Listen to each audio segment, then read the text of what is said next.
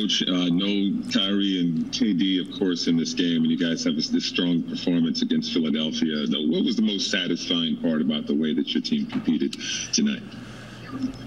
Lots of satisfaction. I mean, they again, for the second night in a row, played incredibly hard, played together, stuck to the game plan.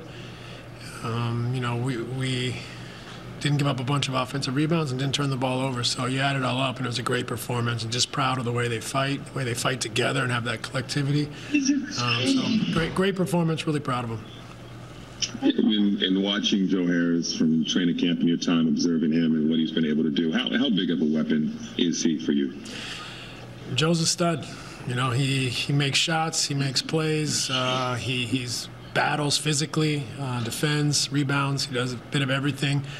You know, he's not just a shooter. You know, he makes other plays and makes his teammates better because of his energy, effort, and shot making.